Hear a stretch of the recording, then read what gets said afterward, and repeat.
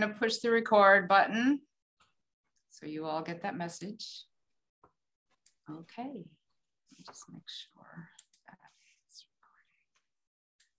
recording. All right, good evening, everyone, and welcome to tonight's Camden Conference Community Event presentation, The Rise and Fall of the Berlin Wall with Dick and MaryAnn Topping. I'm Brenda Harrington from the Belfast Free Library. I want to thank you all for joining us. It has been important to us at the Belfast Free Library to continue to host the community event series, and glad we've been able to do so virtually. Tonight's program is the third and final one in the Belfast Free Library's hosting in anticipation of this year's Camden Conference, Europe, Challenged at Home and Abroad. Before I turn the mic over to Judy Stein from the Community Events Committee to offer updates about this year's conference and introduce tonight's speakers, I'd like to remind everyone to please keep your mics muted and put your questions in the chat, and we'll get to them in the Q&A session after the presentation. So with that, I will turn the mic over to Judy. Good evening, everybody. And I'm going to start with the sad news and then move on to the good news. As I suspect everyone on here now knows, sadly, Camden Conference will again be totally virtual this year. If you purchased a ticket to attend the conference live and you have not heard from the Camden Conference office, please call there, but everyone should have heard by now. Online registration is open on the website. Virtual tickets are $150 per household. Tickets for members at the envoy level and above are free. So connect and register. Watch the Camden Conference website for information and for details. I can tell you that the keynote address will be Friday evening. There will be sessions Saturday, and there will be sessions Sunday morning. So we are going to have a glorious Camden Conference on Europe Challenged, but it isn't going to be quite the way we had in mind. That said, let me get down to why we're really here and to the good news. Those of you who've been around for a while know Dick from his amazing classes on foreign policy at the Belfast Free Library. I have looked, and there are a number of us here tonight who knew Dick when he was program chair of Camden Conference almost 20 years ago. And I counted, but we can't quite celebrate that one yet. After having been stationed in West Berlin when the wall went up, and through most of the Berlin crisis, and then he spent 30 years at the CIA, ultimately as senior analyst for Soviet domestic politics and Soviet Russian foreign affairs, and that's what he's been helping us and informing us about here ever since. What makes tonight particularly special is that this is the first time that MaryAnn has joined him in publicly telling the story of those years. And for those of us who've been around and know him, that's pretty exciting. That's because you talked me into it, Judy. What? That's because you talked me into it. Okay, well, okay. Well. But they had access to very different parts of East and West Berlin. And so what we're going to hear are the multiple sides and parts of that story. If we were in person, I would ask you to join me in welcoming them both here. But if you're not mute, we'd make a hell of a lot of noise. So I'm not going to do that. But I am going to ask you to silently take pleasure in our extraordinary good fortune this evening. Take it away, Dick and MaryAnn. Okay, oh boy. I knew this was going to happen. My first glitch. Hang on a second. What happened? What's the matter? I'm not sure. No, I don't want to leave meeting. All I want to do is, come on. Let's come back to this. Okay. Screen share. Okay. Share. Okay. Here you Yeah, okay. Yeah. Okay, here we go, folks. Bear with me. This is why I was known as Bigfoot at the agency, because whenever something went wrong, I'd kick it. Anyhow, we start off with a few thoughts about my first impressions upon arriving in Berlin on the 1st of February back in 1961. I arrived at Potsdam outside Berlin at dawn. And for me, it was a pretty grim introduction to all the wartime destruction there. The first shot here that you see, that's MaryAnn and me out in front of the apartment that we shared with another couple during the first months after she arrived in Berlin. This was actually taken on the 13th of August after we came back from, quote, sightseeing over on Eberstrasse and other parts of West Berlin, watching the first strands of barbed wire being erected. Anyhow, when I arrived at Potsdam, the duty train then moved on to West Berlin. And there, those of us who were representatives for the ASA unit that I was assigned to, we were taken to Andrews Barracks, shown here. And up at the top, you can see that's the building where our unit was housed. That's a swimming pool and so on. Andrews Barracks, earlier the headquarters of Hitler's SS bodyguards. And that's why the swimming pool was there, because they loved to swim. I was assigned to a listening post out at Tempelhof Air Base, shown here, the airport, but also it was the Air Force Air Base there. And our units, the ASA unit that I was assigned to, was up here on the 5th, 6th floor, and we had some equipment up here in this little addition.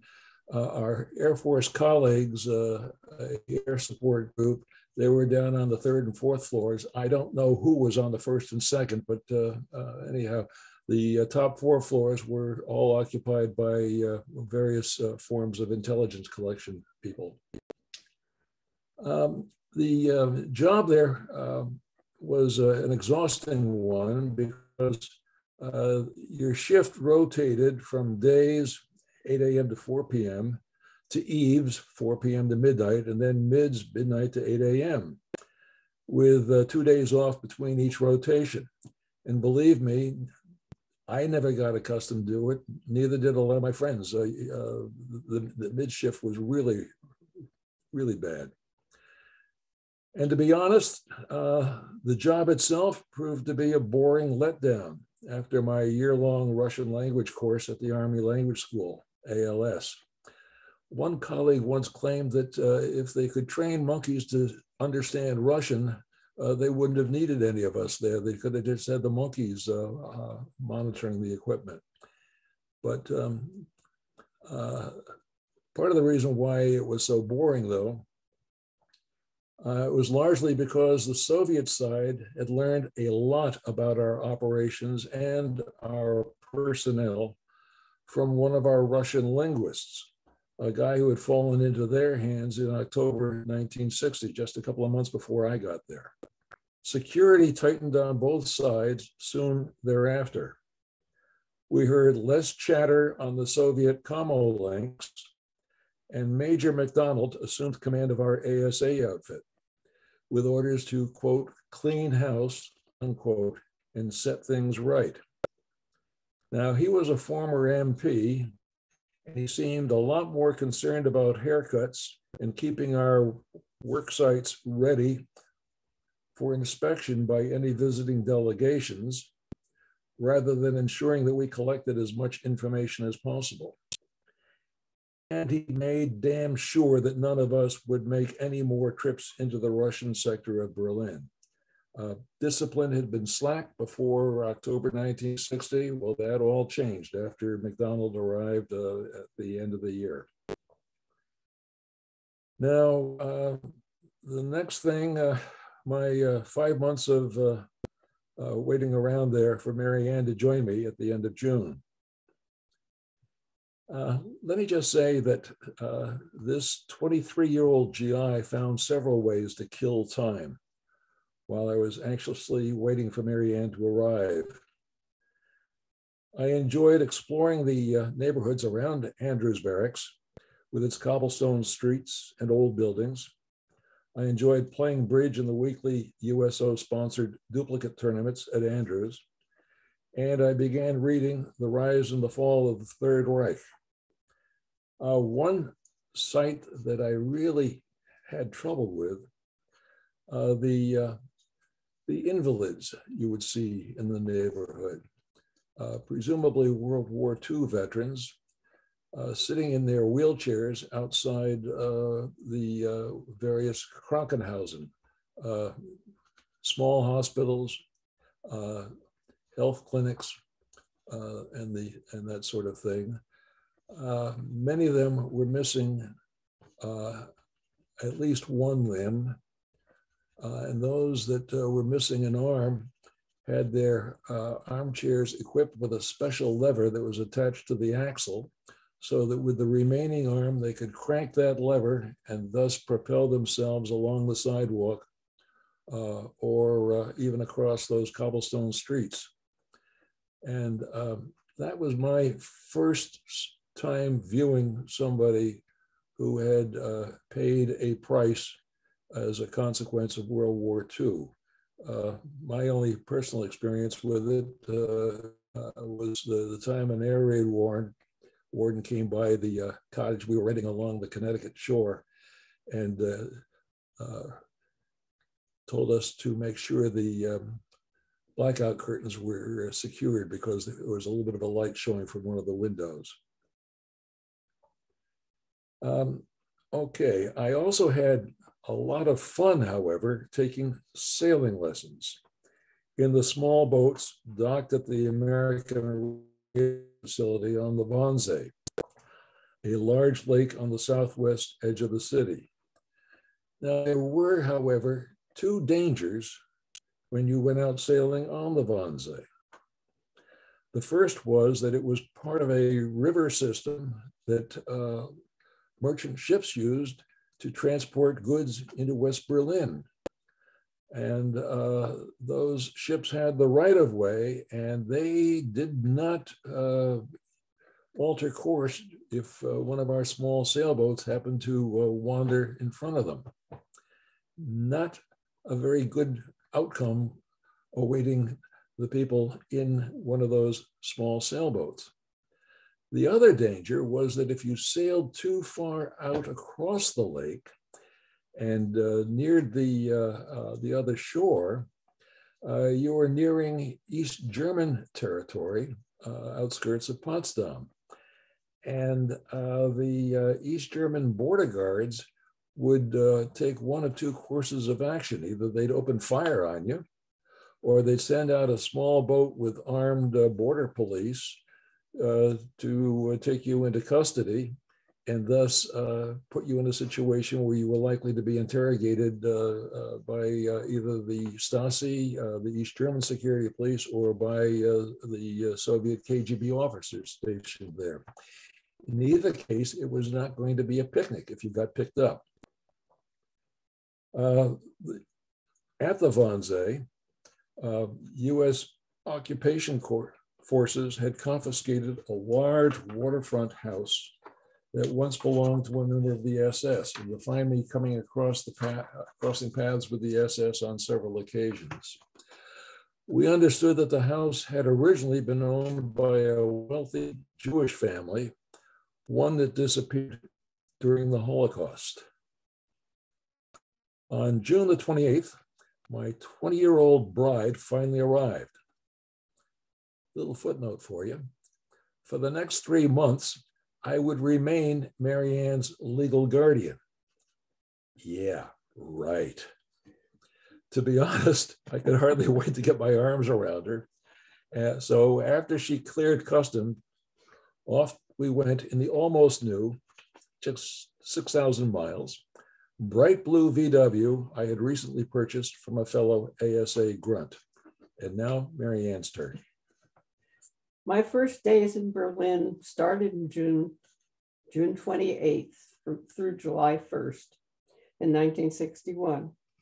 My reason for wanting to be in Berlin was 100% wanting to be with Dick.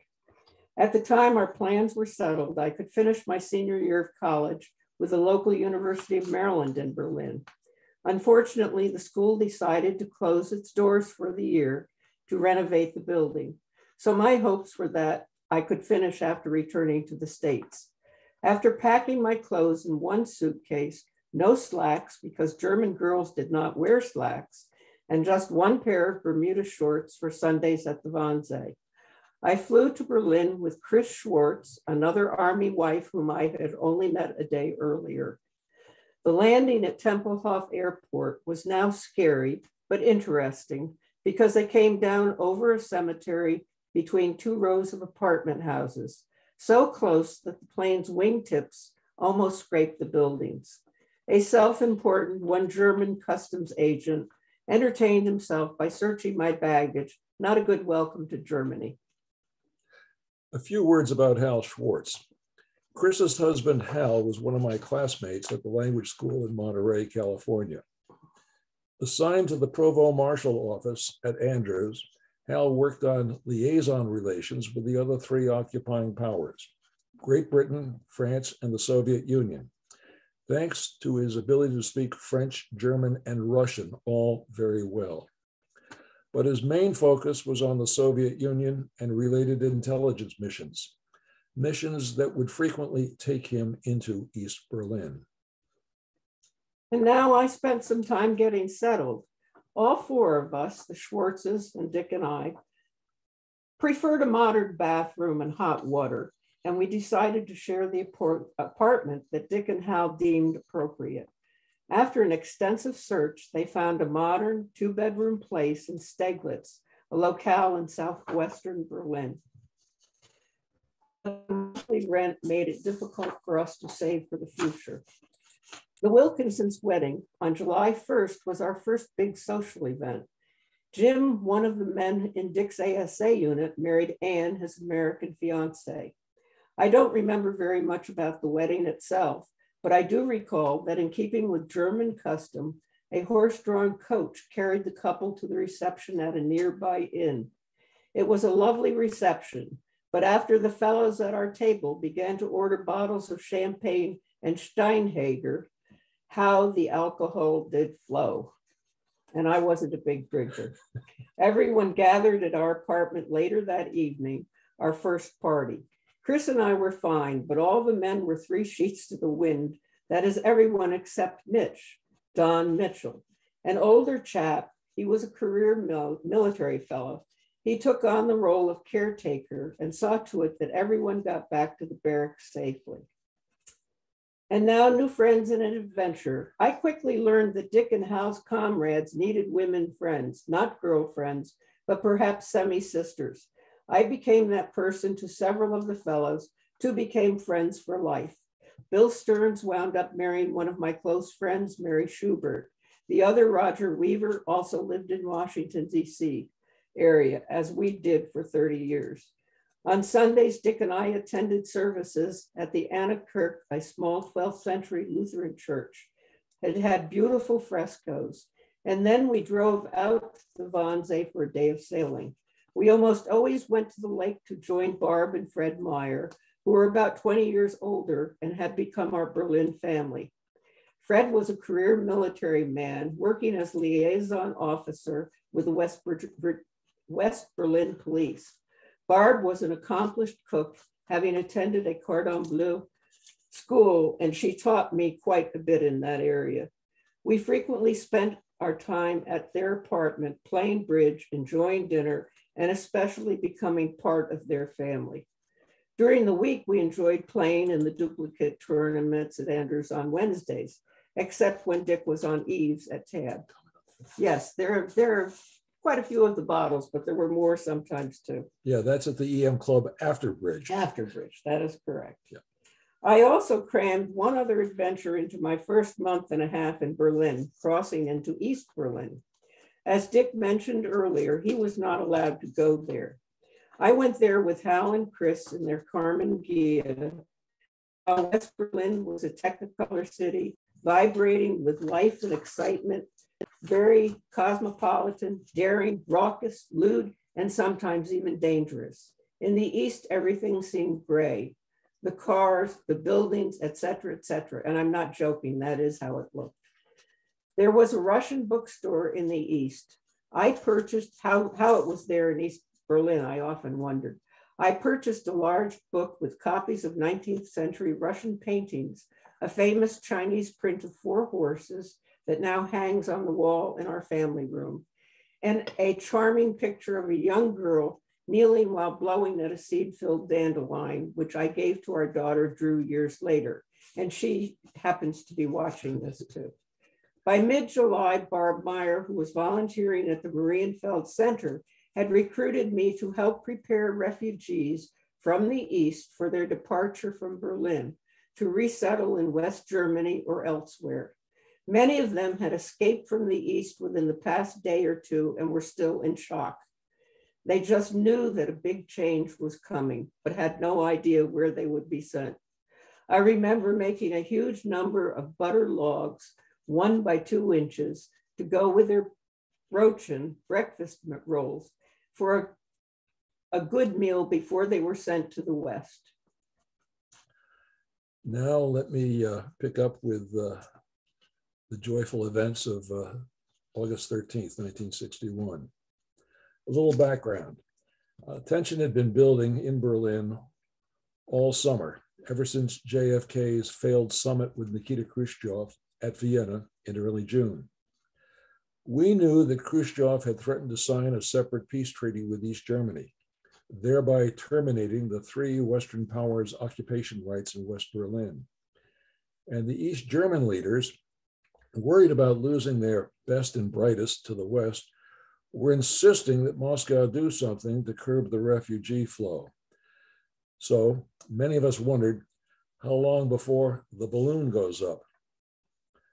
Before starting his church service on August 13th, Pastor Otto informed the congregation that the East Germans had begun to barricade all the entry points into the East in the middle of the night. I looked around and suddenly realized that I was the only adult male at the Anna-Kirche service that morning.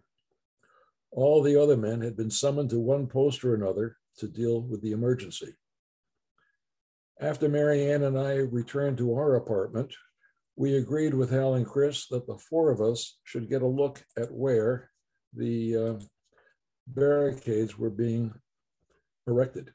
Now, this is a scene along Eberstrasse near the Brandenburg Gate. And right there is Chris Schwartz, Hal's wife, our good friend. Anyhow, we spent several hours witnessing protests at various points in central Berlin, especially the Brandenburg Gate and the nearby Soviet War Memorial on the 17th of Unistrasse.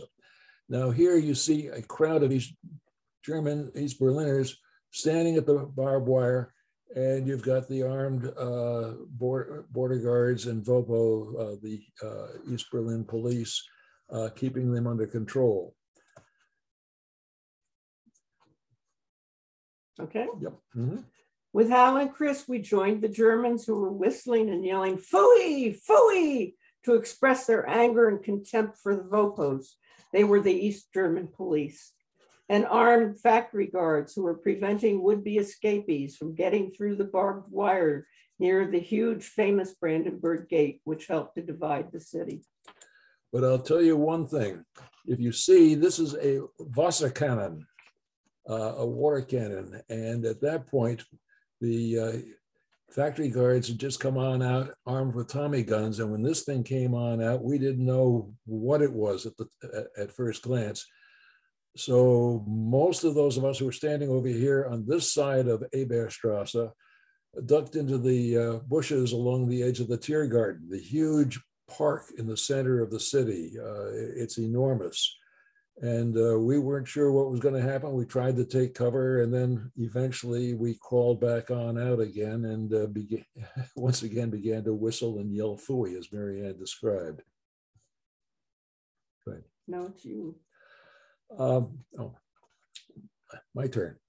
To be accurate, more than 3 million people had escaped East Germany by August the 13th.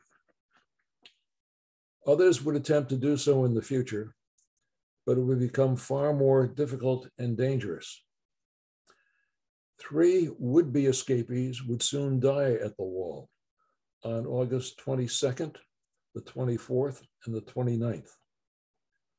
On that third occasion, all 4 of us, MaryAnn, Hal, Chris, and I, watched as West Berlin police officers dragged the Teltow Canal, searching for the body of Roland Hoff, who was just 27 years of age.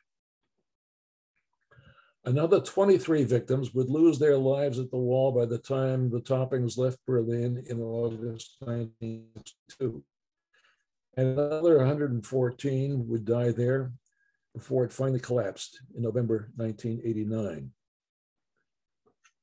The day after we visited the wall, if you can call it a visit, to watch the participate in the protest on the 13th.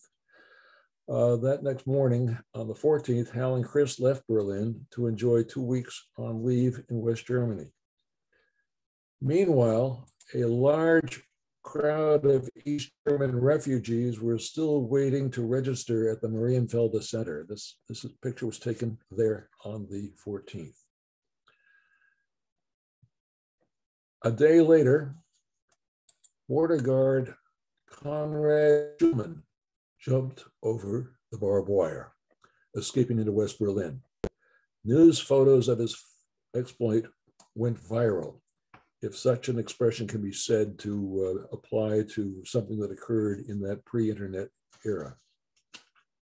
Finally, a couple days later, much to our delight, on August 20th, Colonel Glover Johns led a convoy of 1,500 GIs into West Berlin. It was largely a symbolic gesture, but it was a great relief to us. A symbolic gesture because at that same time, barbed wire was being turned into a concrete wall, what the East Germans called their concrete rose. As I say, even if it was a symbolic, it was greeted by a throng of cheering West Berliners, as well as Vice President Lyndon Johnson, other senior American and German officials, and a large part of the US garrison. And now for me, getting accustomed to a new reality from September to October 1961. In September, when Chris became the school nurse at the American School for Dependent Children, I began working at the small PX at Tempelhof, a mammoth building, one of 4 that Hitler had planned to build and thus encircled the airport. And you saw part of it earlier with Dick's pictures. As mentioned earlier, Dick also worked at Tempelhof at the other end of the huge building, about 1/2 mile from the PX. My boss there was Miss Algrim, a German woman who always was on edge. I never knew why until Hal told me after I was home in the States that she had eventually been arrested and sent to prison as an East German spy, an agent. But Miss Algrim never learned anything from me. I have a very tight mouth. Only after Hal returned to the States in 1964 did I learn that her parents lived in East Berlin, giving Miss Algrim no chance to refuse working for the Stasi, the East German Security Service. And that was always very sad to me. It still is. I enjoyed my job at the PX as I really like dealing with people. The other employees were Annalise Wegner, who had 3 daughters, Frau Banks with twin daughters after being raped by a Russian soldier in 1945, and Herr Piepenhagen, the one man working there, were all very friendly. Another footnote, the only way the PX agreed to hire an American was to have me work only part-time. That way the PX did not have to pay me the US minimum wage. So I worked approximately 39 hours each week. And now for the other great crisis in Berlin that year, the tank standoff at Checkpoint Charlie. On the 22nd of October, East German Grepos, their border police, demanded that the US Deputy Chief of Mission, Alan Leitner, the father of our own Ned Leitner, who runs Belfast TV, Alan Leitner and his wife the border guards demanded that they provide proof of their identity before they entered East Berlin. And that was a violation of the four-power agreement negotiated in 1945 at Potsdam. By the 25th, 10 US tanks stood just yards apart, facing 30 Soviet tanks. Now this picture is early on the 25th, before the Soviet tanks had rolled up as far as they would eventually come. These are your US tanks that were sent to Checkpoint Charlie by General Luke Clay, the hero of the 1948-49 Berlin blockade, who had been sent back to Berlin as JFK's personal emissary in August, early September of 1961. At one point, okay, but by the time late in the day on the 25th, you had 10 facing 30, and that remained the case through the next day, the next 2 days. This confrontation eventually ended in a stalemate on October 27th, 28th, as is shown here in this picture, after quite a few nervous hours. At one point, probably the evening of the 27th, Hal ran into our apartment to give Chris all the money that he had. He also told the 2 girls, if I can use the term girls. Perfectly all right. Okay. This is an 81-year-old girl. Yeah, to pack a single bag apiece and get ready to be evacuated from Berlin on an emergency flight. One that really would have had absolutely no chance of getting off the ground. My shift out at Tab, again, as I said, we're occupying the 5th and 6th floors, and we've got some special equipment up here, and you can see all the antennas around there. And I'll talk about their utility in a minute. But anyhow, we were issued live grenades, and we were told to get ready to destroy the site on the 6th floor if the proverbial balloon went up. Then we were supposed to climb down a spiral staircase while the Air Force guys 2 floors below were taking similar steps to destroy their equipment. Say what? Yeah. And our colleagues at Andrews Barracks, gathered in the mess hall there, were issued M1s in live ammo. They loaded their weapons and prayed that no one would let off a loose round or 2. Although we belonged to a special operations unit, as we were renamed in June of '61, we carried dictionaries or tools for repairing radio equipment, not guns or any other weapons of one sort or another. And we non-combatants usually had a weapon in our hands only once a year for the annual visits to the firing range in the Grunwald, the Green Forest, to remember how to load an M1 and keep it pointed down range.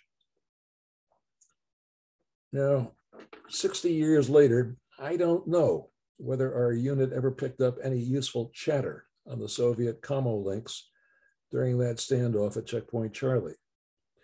But I do know that our ability to get an accurate fix on where those common sites were located by rotating the antennas until you got as clear a signal as possible for whenever number 139 was checking in with number 128 or other such numbers, and whether they were stationary or moving around was absolutely essential in determining just how close we were to having that proverbial balloon go up. Yes, Virginia, our ASA unit really did play a crucial role during, as did our Air Force colleagues and our British cousins up at Tegel. And now on to my second trip into the East. Now remember, this was after the wall came up. My second visit to the East Berlin was in late October or early November, when Irving Firestone, Hal's boss, but not his true name, invited Chris and me to accompany him while he checked out Mr. Trent, a new American employee at the Provost Marshal's office. A wise decision. For reasons that I won't go into, Mr. Trent failed his tryout and was sent out of Berlin within 24 hours. His first suggestion was for Chris and me to shake a leg, this is Mr. Trent, you understand, and get the VOPOs, East German police, to let us enter East Berlin. We were let in with Mr. Firestone's papers or just a special license on his car.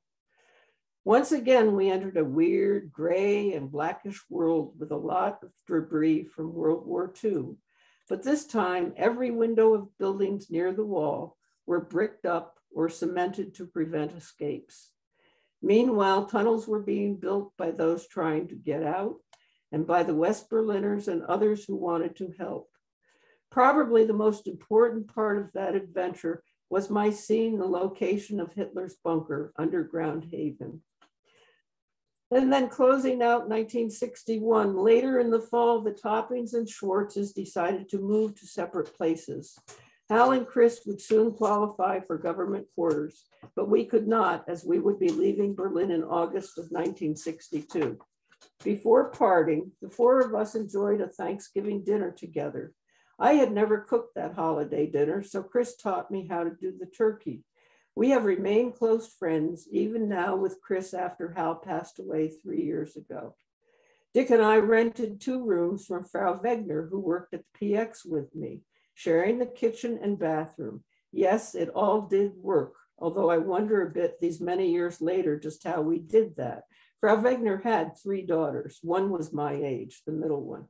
Christmas that year, our first away from our families in the United States, was a wonderful experience. Frau Wegner had Dick light the real candles on her real tree. There were no mishaps, and it was beautiful.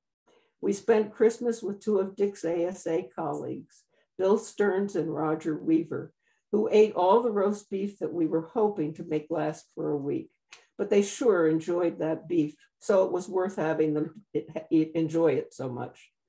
The next day was our first anniversary as a married couple, celebrated with a delightful dinner in a Hungarian restaurant. As was the custom, Dick and I shared our table with 2 visitors to Berlin, 2 Swedish sailors with whom we enjoyed talking and sharing a meal, even if we did not fully understand everything they said. Then too, they probably didn't get everything that we said either. We had 2 other favorite restaurants there in Berlin while we were there. One was a Swiss fondue place near the Clay LA and the Berlin Command headquarters, where the State Department and other US civilian representatives were also stationed. The other was Le Pavillon de l'Arc, the French Officers Club up on the Tegelsee. The fact of the matter was that American enlisted men like us were paid probably even more than the junior French officers. So we could easily afford to have a meal at the discount prices that were charged there at Le Pavillon. Well, let's say once every 2 months or so. And as we arrived in civilian clothes and they didn't bother to check our IDs, there was no question of being told that this is for officers only. That said, 1962 started with a party at the Myers, shown here. That's her nibs with a large magnum of champagne. These are colleagues of mine at the ASA. That's Jim and Ann Wilkinson right there. That's Barb Meyer. The Myers' two sons, Randy and Steve, their daughter, Johanna, and yours truly. After that party, we settled into a quiet routine with work, bridge, etc., while many tried and some succeeded in crossing from East to West Berlin and then proceeding on to West Germany. We also went for long walks in Grunwald with Barb and Fred, stopping at times for some mulled wine at the Jägerhütte, a very fine hunting lodge out there in the woods. Barbara, Annalisa Wegner's middle daughter, celebrated her 21st birthday on January the 27th, also the birthday of MaryAnn's mother. It was a very happy event with a visit by older sister Ingrid, shown here. She was living at that time in Munich with her boyfriend Herbert, shown here, about 20 years older than she.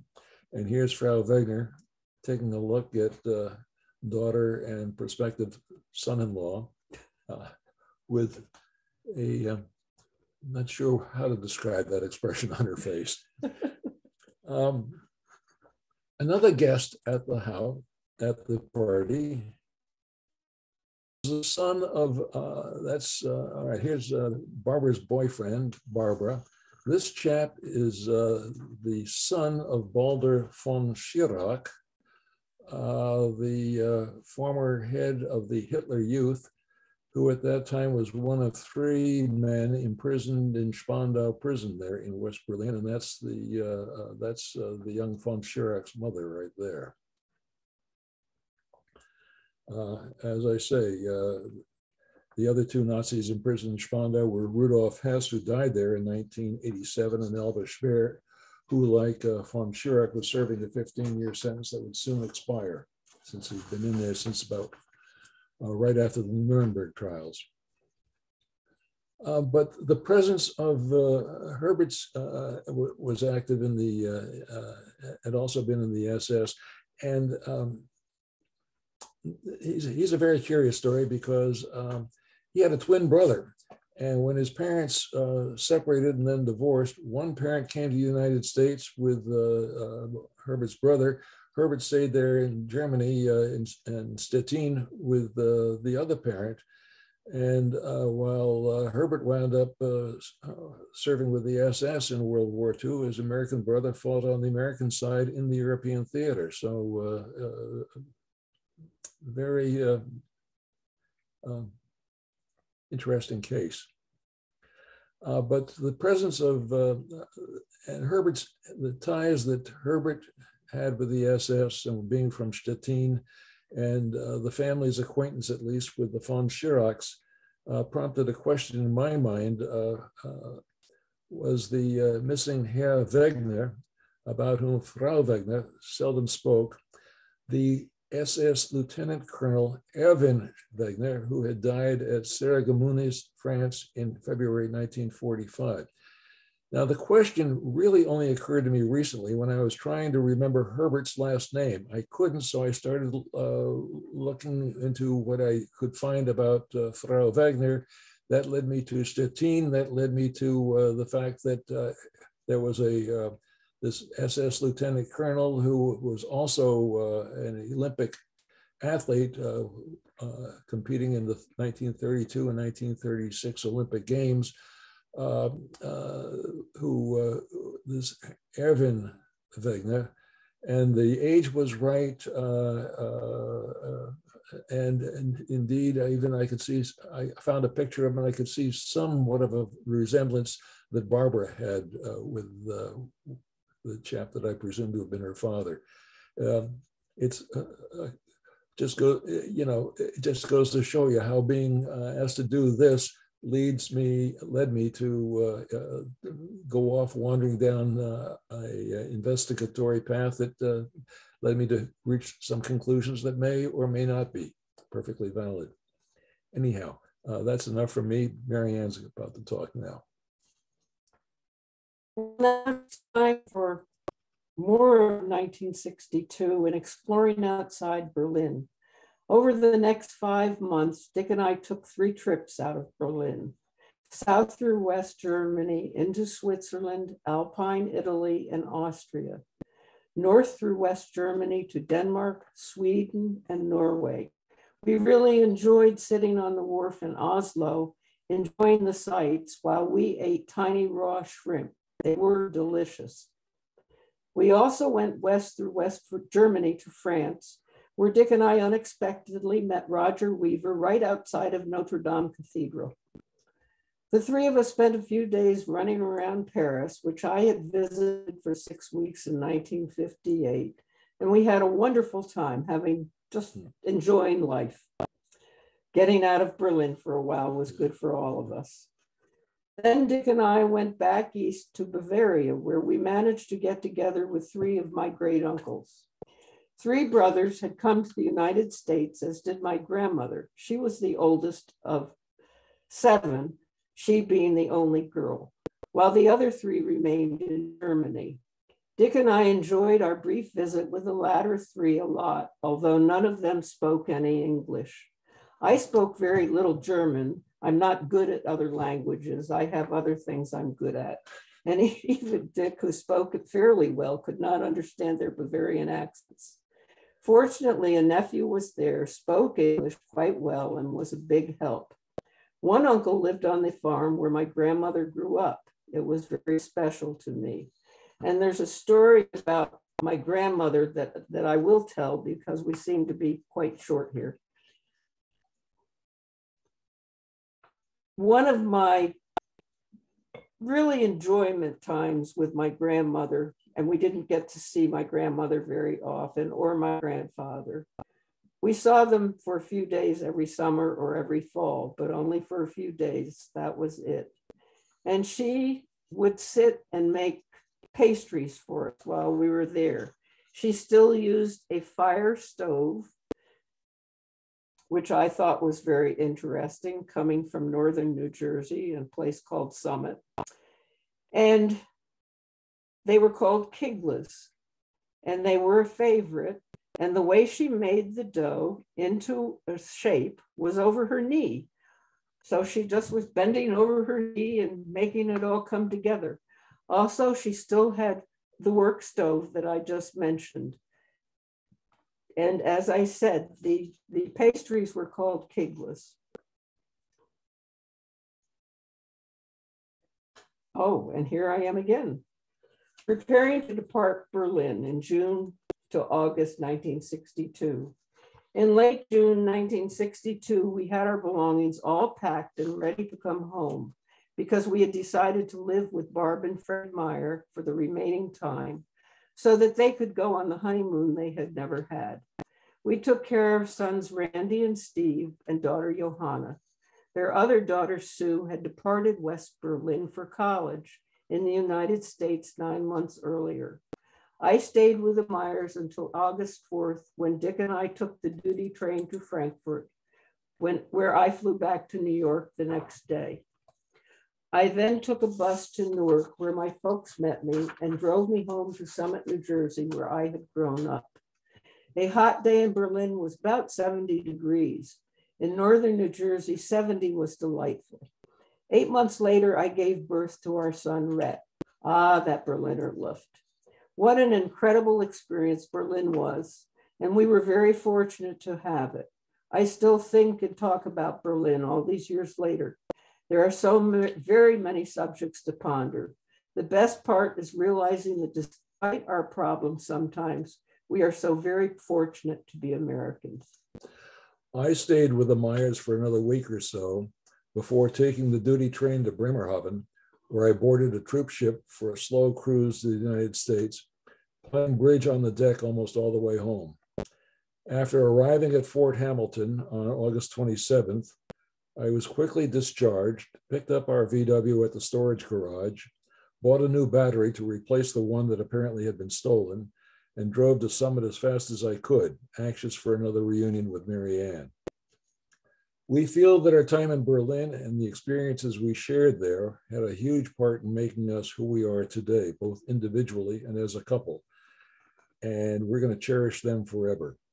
Now, there are two incidents I'd like to talk about that did occur. That wasn't all peaches and cream. Two other incidents that happened on Berkberstrasse, where we were sharing that apartment with Frau Wegner and her daughters.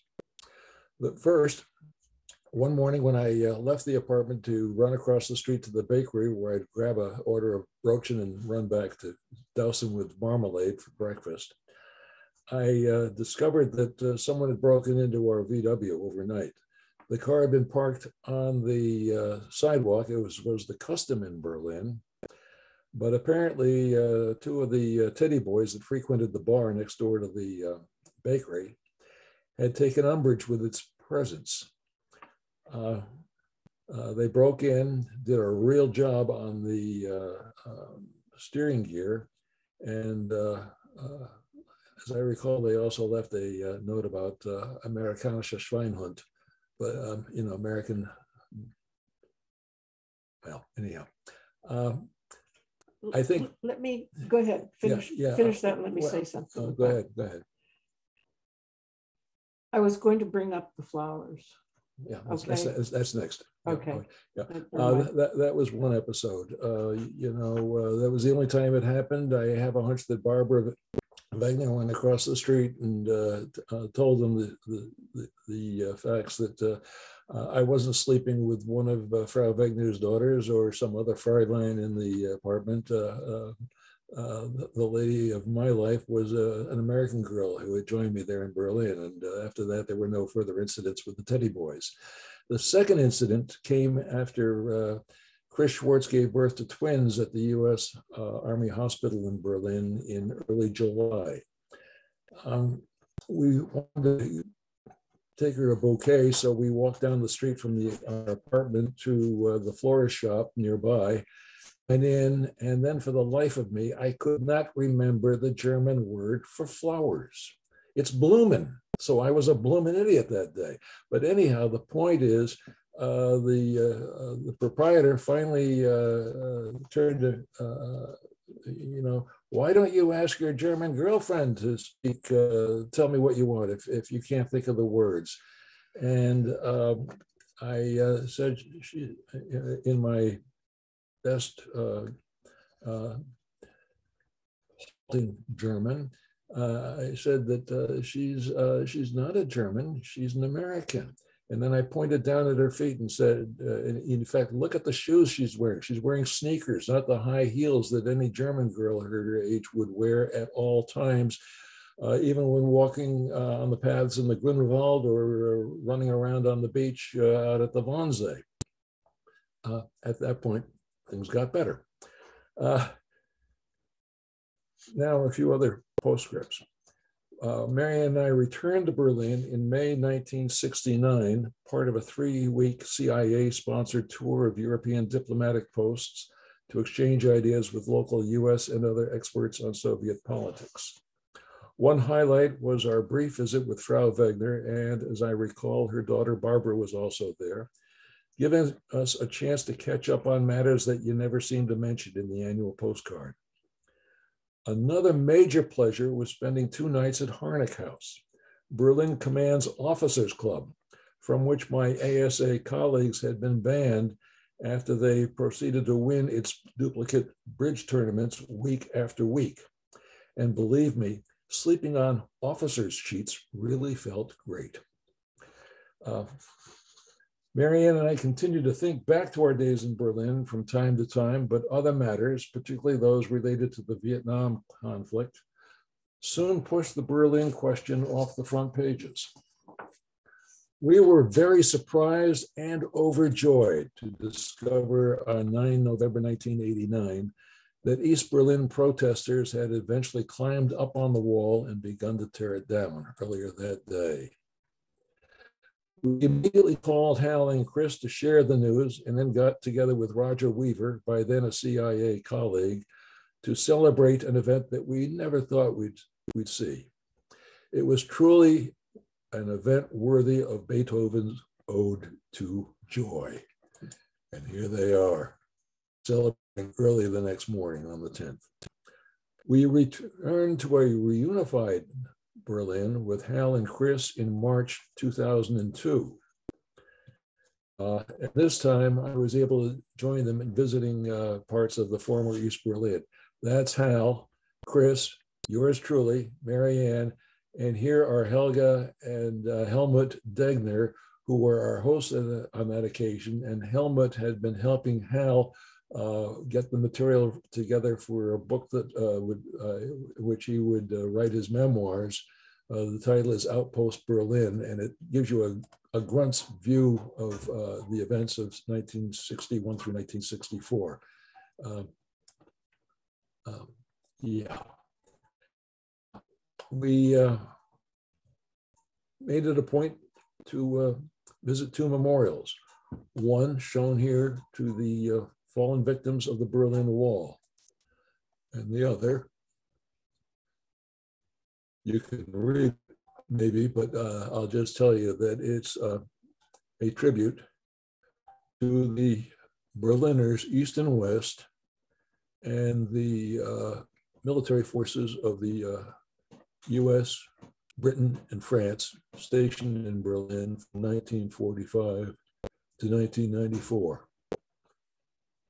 The people who stood tall during the years when the city was divided between East and West.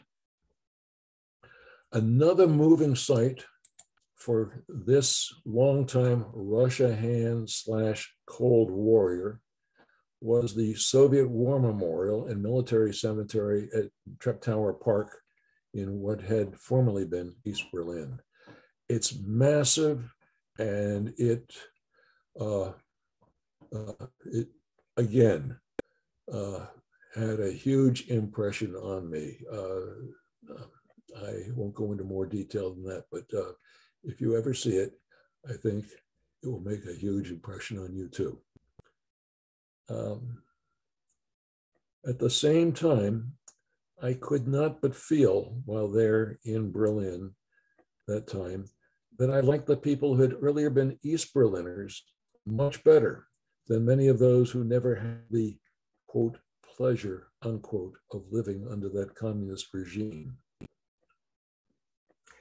On Sunday the 9th, as we practiced our Berlin story, I started to cry tears of many memories, both good, both good as such as rejoicing Dick in Berlin on June 20, rejoining Dick in him. Anyway, rejoining Dick in Berlin on June 28, 1961, and those that were beyond sad.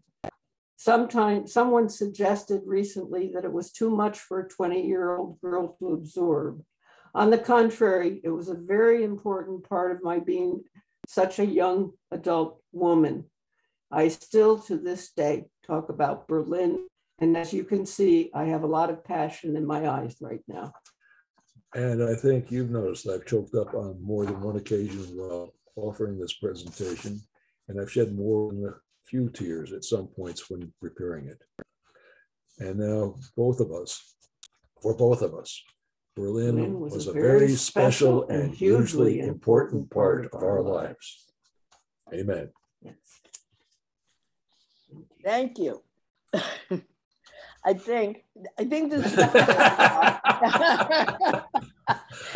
you're a pushover. I had and anybody, if you put questions in the chat, but I had a couple that came to me privately. Actually, so let me start with one. It's as you were speaking about people getting guns, people getting, suddenly being supplied with arms, it sounded very much like the US was not ready for what happened. Is that a fair assessment, or do you think that we were expecting something like what happened? Judy, the course on Berlin, the history of Berlin, the course that I taught at the Senior College 11 years ago, the subtitle was A History of Berlin, an Intelligence Failure 3 Times. We missed the boat looking in the wrong direction when Stalin imposed his blockade back in 1948. We were worried about a Soviet military encroachment into West Berlin, the Soviet takeover of West Berlin. So we were looking again in the wrong direction and missed the signs of what the Soviet side was about to embark on. That's one interpretation. The other is that if you take a look at some of the comments that, who was the chap who was the head of the Senate Foreign Relations Committee at that time from Arkansas, as I recall, can't remember his name, but anyhow, there were a couple of US officials that almost seemed to be suggesting in their comment, yeah, Fulbright, that's right, Bill Fulbright, that we could live with a wall and almost encouraging them. My cousin Hope Harrison, who arrived in Berlin the morning after the wall collapsed, has 2 books on Berlin. One is Driving the Soviets Up the Wall, and her account is that it was the East Germans that were, the East German tail was wagging the dog on that. But the point is, yeah, we were surprised. We knew they were going to have to do something, but we were worried about something that would encroach on our occupation rights in West Berlin. And we, again, we're surprised in 1989 when the bloody wall came down. I mean, that was there were people a lot of people in DC that were very surprised. Yeah, we were looking in the wrong direction. We weren't being imaginative enough. You know, the tragedy of 9/11 is another prime example of that sort of thing. But yeah, yes, indeed, we were surprised when they embarked on the idea of putting up barbed wire and then building a concrete wall down the center of the town. Short answer, not very short. When you said we were looking in the wrong direction, what was the purpose of that wall? It was the shorthand is the East Germans, as I said, they were losing their best and their brightest. They were losing, I think it was over 1,000 people a day there in August, probably a lot more than that. I don't have the exact figure, but the point is it was a huge drain on the East German economy. It was also a blot on their copybook in terms of why would so many people want to leave East Germany if it was the German workers' paradise? The East Germans smartly at one point turned to Khrushchev and said, "You're going to have to send some unskilled labor to help us out because of all the people we're leaving that are leaving East Germany." And Hitler's, not Hitler, but Khrushchev's reply was that he wasn't about to send Soviet citizens to clean East German toilets. Nikita always was a very couth guy. But the Soviets didn't want to bail out the East Germans any more than they needed to, so they agreed to this halfway measure that would stem the flow of refugees out of East Germany, because you had people from all over East Germany flocking into East Berlin and then going across the open crossing points there at that time. Then we were putting them on planes and flying them out to West Germany. East Germany couldn't survive without something being done to stem the flow of refugees. And this was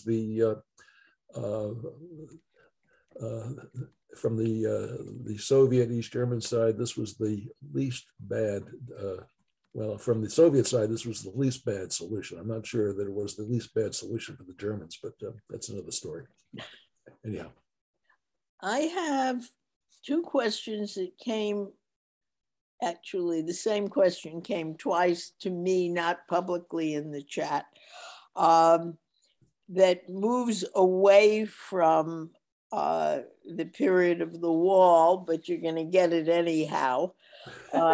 Since you have worked so long in the field of Russian foreign policy and diplomacy, would you share with us what you think Mr. Putin is up to now? I didn't warn you. Thanks a bunch. Look, Putin was trying to undo the clobbering that his country took when the Soviet Union collapsed in 1991. And then for various reasons, the Russian leaders, both during the Yeltsin period and then afterwards during Putin's 20 plus years at the helm, they've seen us expand our friendship circles.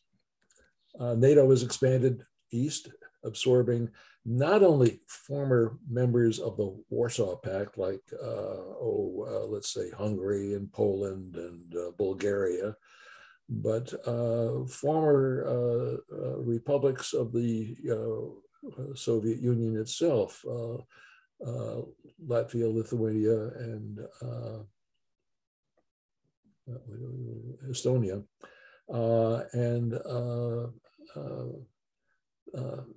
This is a very sore point with the Russians. Indeed, the other day, the Russian foreign minister made a comment that kind of says it all. No, I haven't got it right here, but in essence, it referred to these new states that had reached a stage of non-ownership. In other words, they were no longer owned by anybody. They had previously been obviously owned by the Soviet Union, and thus Russia should be the proper owner today. But they are, some of them have, many of them have already joined both NATO and the European community. And the last straw, the games, the relations we established both with Georgia and Ukraine they were put on the list of prospective members of NATO and the European community years ago, but without any definite date being set. And the thought, especially, in 2008, Russia went to war against Georgia because it took umbrage with the behavior of the Georgians towards their Russian minority and for various other reasons, and to actually put us on notice with regard to what was going on in Ukraine. And then in 2004, they took umbrage with the overthrow of a pro-Russian government there.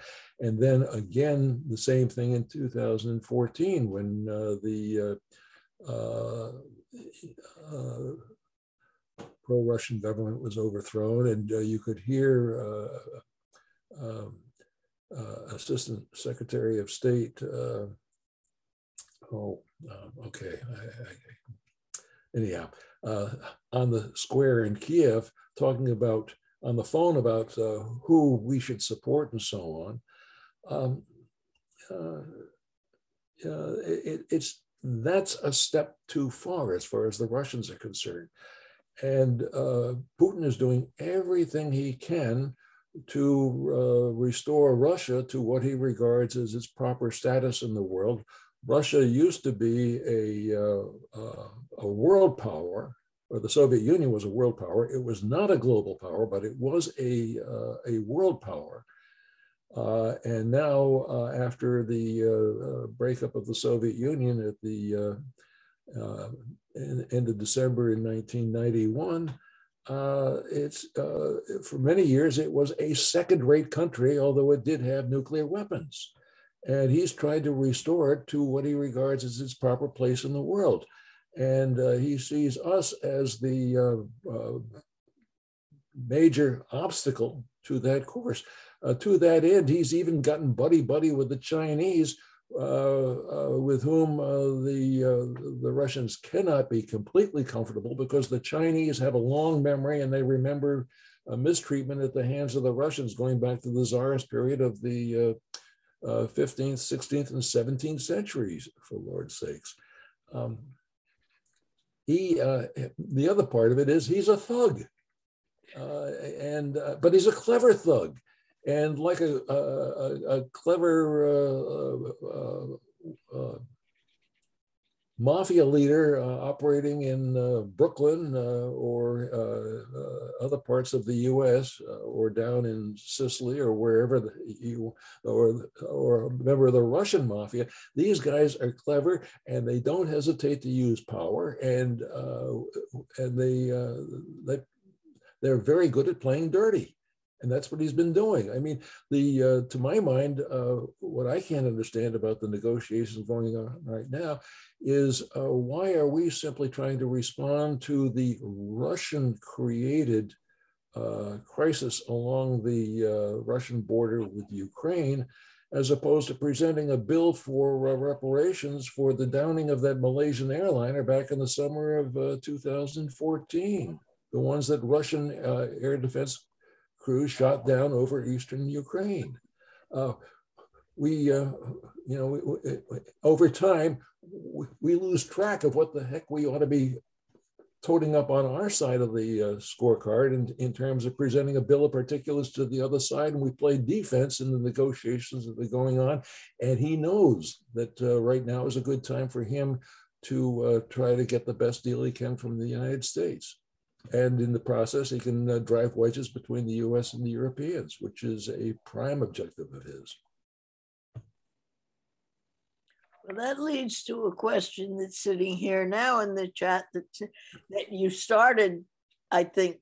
What lessons have we learned that we should be applying in 2022?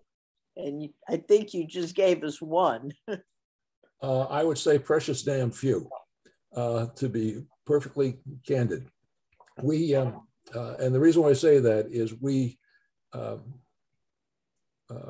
over my 30 years at CIA and in the 25 plus since then, if you give me several hours, I can recite time and again where we have momentarily learned a lesson only to forget about it by the time the next guys are in charge. And this is true at least this was true during my years on the agency. We should have learned a lesson in 1968 when the Soviet side sent forces into Czechoslovakia to intervene there with what was going on. We didn't, so we were surprised again when the Soviets opted to do so by sending forces into Afghanistan in December of 1979 to intervene there. And they're willing to use forces again if they feel, especially if they feel that what is going on in that locale that they believe belongs properly in their sphere of influence also has the potential for creating problems within their own territory, within Russia itself. If the Ukrainians can go and succeed in building a democratic regime, a government, administration in Kiev and throughout Ukraine, my God, that has terrible implications for Putin's rule in Russia, because it means that if the Ukrainians can do it, why can't we Russians do it? And that's the last thing. Well, I'm back when we were in Ukraine. I don't even remember what year it was. 2007. Okay, 2007, with Hal and Chris. And it was very clear that the kids who were high school age or young college age they were so excited about seeing 4 Americans who were there and talking to them about how they wanted freedom. And a lot of them were down on the square and at the edge of town, and they were talking about it. They were singing and dancing and having a wonderful time. And that's already a long time ago. Yeah, yeah. And if some of you will remember, there was one course where I showed you the clip about Putin on the Ritz, where Russian youth had staged a mob, what is it, one of those flash mobs up on the bluffs overlooking the Olympic Stadium there in Moscow. So these things do not get quarantined, and Putin's aware of it, especially given the fact that he was a young, 37-year-old KGB officer stationed in Dresden when the Berlin Wall collapsed. And he was scarred by the fact that when he called Moscow for instructions on what to do, they were afraid that they were about to be murdered by an East German revolutionaries there in Dresden. And he didn't get any response from Moscow. And I think at that point he vowed that if I'm ever in a position to prevent it, I'm not going to allow this to happen on my watch, and certainly not in Russia itself. And that's a major concern on his part even today. I mean, this is why he's taken all the steps he has to imprison or exile any would-be rivals for political power. He's closed down the human rights organizations one after another, and he's more than willing, as he just did, send forces into Kazakhstan the other day to on a temporary mission to restore what he terms to be proper order. And that's what that's his ultimate mission in Ukraine, to restore proper order. In other words, put power back in the hands of people who are pro-Russia in their orientation. So, to go back, when we do have a question in the chat that speaks to the asks the question.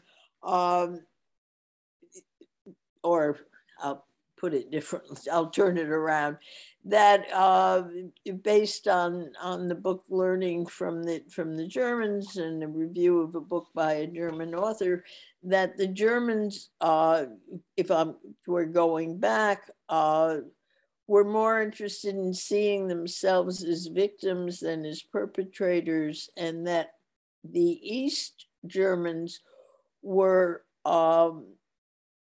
the next generation of East Germans were more quickly took responsibility for the Holocaust than did the West Germans. Did you find that to be true, and would you comment? I think that is true, but I think it was for political reasons. Back in that day, the Soviet authorities and the Soviet authorities found it very convenient to make the case that all the former Nazis were in the Federal Republic of Germany, West Germany, rather than to be found in East Germany. That's not true at all.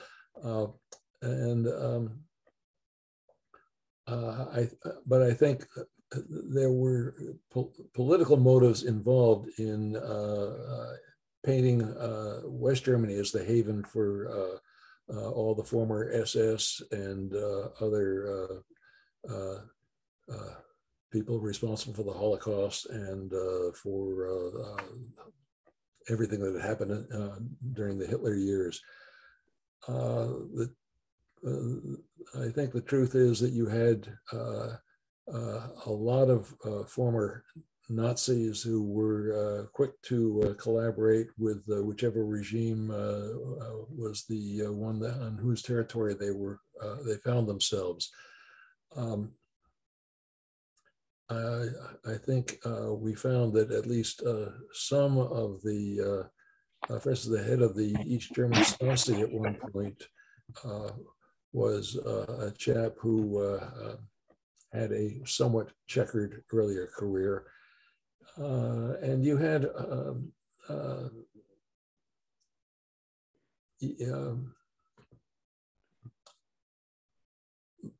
to be candid, also, we found it expedient to make common cause with a lot of the former people that had been very instrumental in the German effort against the Soviet Union. I mean, CIA hired the entire Gehlen organization, headed up by General Gehlen, who I think was an SS general. I'm not sure about, I'd have to go back and check on that because I really don't remember. But anyhow, the point is, we were very anxious to get our hands on all the files that he had, not only on the Soviet order of battle, but also on who was whom in terms of the officials of one Soviet province after another, as well as those that were higher up in office in Moscow or St. Petersburg. But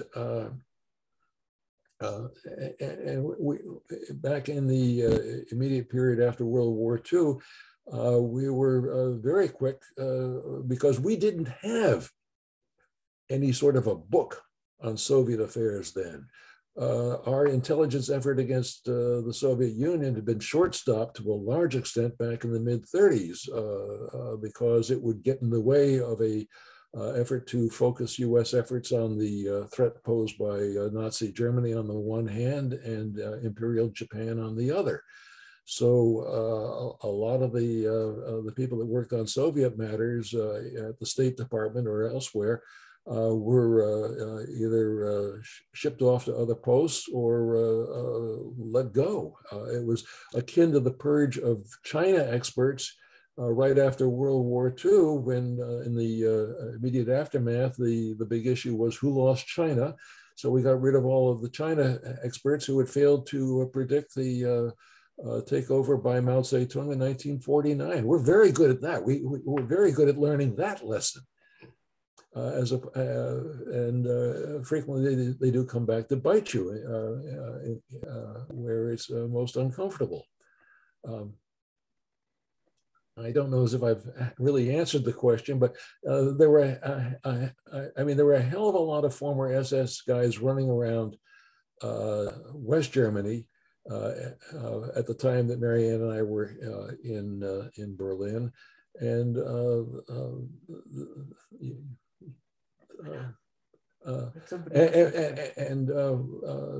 the other side of that coin is, while we executed some of the high-ranking Nazi officials after the Nuremberg trials, Rudolf Hess and Albert Speer and Baldar von Schirach all served out, well, Hess died there, but the other two served out a 15-year term and then were released. I'm wandering, I know, but yeah, she may have more go questions ahead, to ask. Yeah, go ahead, fire away. All right, this one, what didn't we ask you that we should have? Oh, let's see. Oh, I don't know.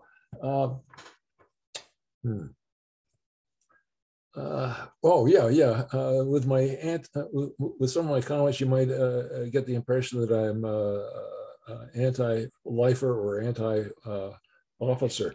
Actually, there were several really crackerjack officers in our unit in Berlin.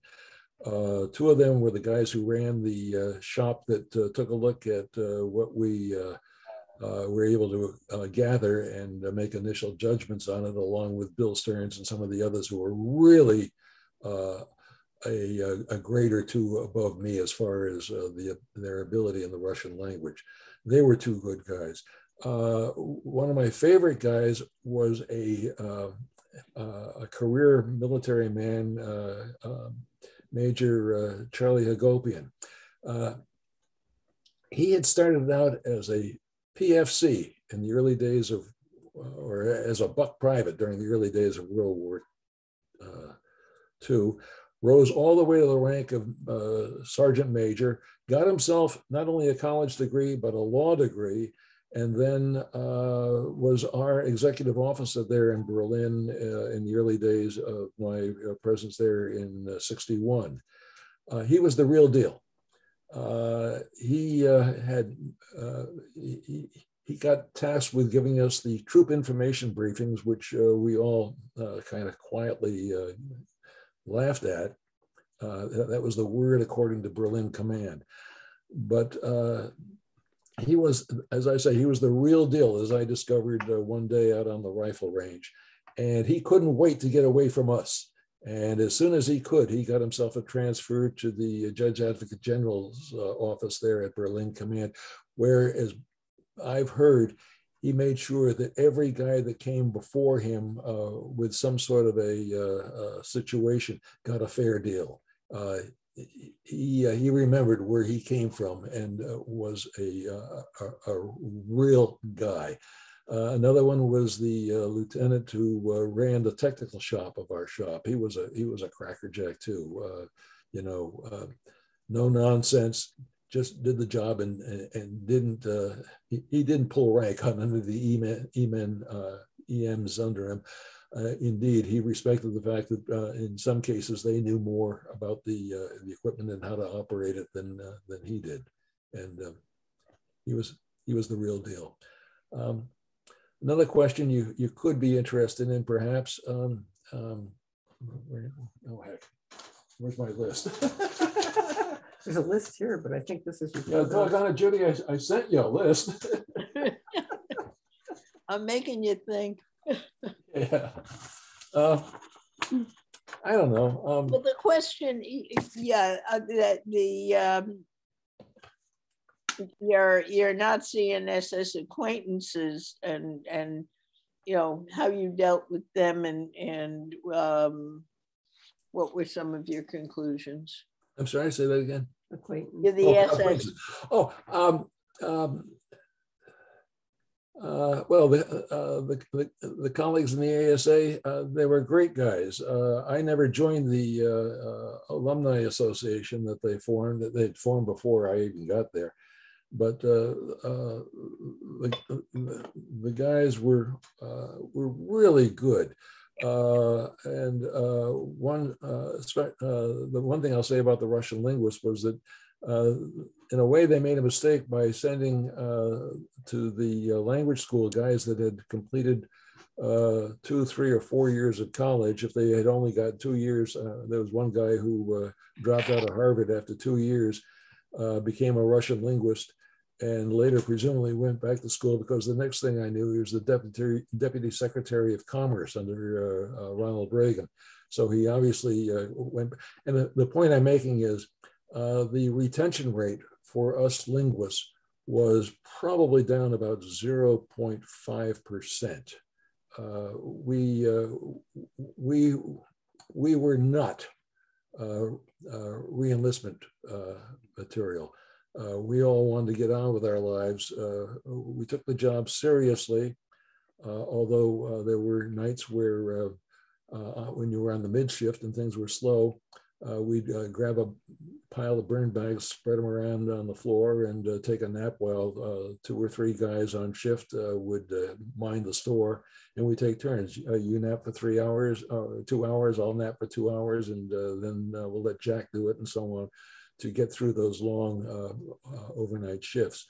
But the German acquaintances, you really didn't have that many. Partly because with the ASA guys, it was, I think, largely because we all had top secret clearances, and we'd been warned that every 3rd person in West Berlin was an agent of either the East Germans or the Soviets. Oh, look at Frau Wegner. Yeah. Not Frau Wegner, I'm sorry, Miss Algrim. Miss Algrim, yeah. Also, the German couple that was down in the basement of Berlin Command, taking pictures for all the ID cards that were issued to both the GIs and their wives. That's right. Yeah, that couple. also were agents for the East German Stasi. They were arrested at the same time as Algren was. And the point is, you were warned that the only, for the guys that were bachelors, many of them either, I mean, one of our colleagues, Tom Schaefer, was a bicycle nut, and he would take his bicycle and go on leave.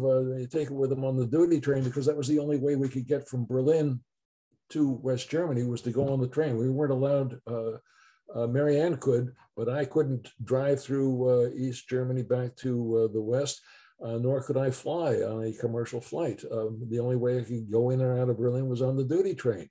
Tom would take his bicycle on the train, get off at Helmstedt at the border, and then pedal all the way through Germany or whatever. That's the way he killed time while he was there.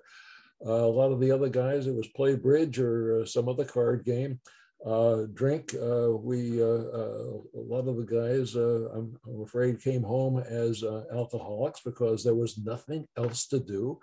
And then you would, some of them became customers of Big Chris, or one of the other ladies of ill repute.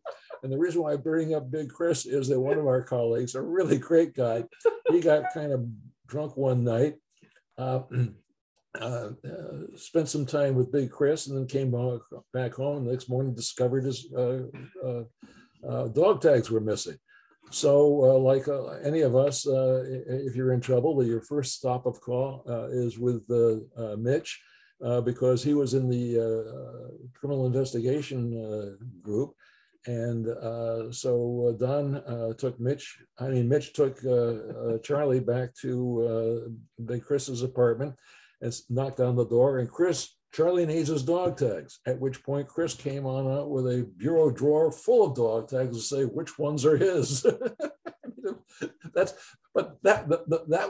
was the degree of interaction.